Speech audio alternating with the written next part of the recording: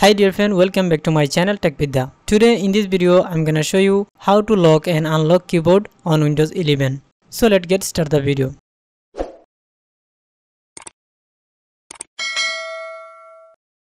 First of all, let me open my virtual keyboard so that you can clearly understand the full process. Okay.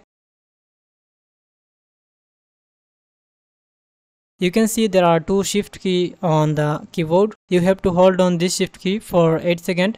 Not this shift key, you have to hold on this shift key for 8 seconds. Okay.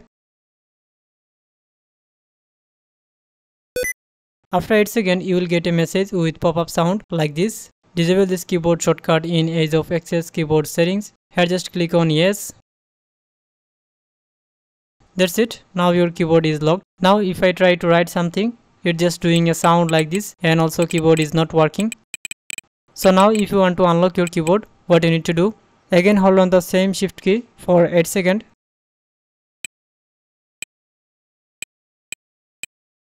After 8 seconds, you will get a sound and your keyboard will be unlocked. As you can see, my keyboard is unlocked. So let me show you, is it work or not? Now if I try to write anything, as you can see, my keyboard is working. So friend, like this way you can easily lock and unlock your keyboard without any problem. If you have any queries, let me know in the comment. I will try my best to help you. And if you think this video is helpful for you, please don't forget to subscribe to our channel and also do like, comment and share. Thanks for watching this video.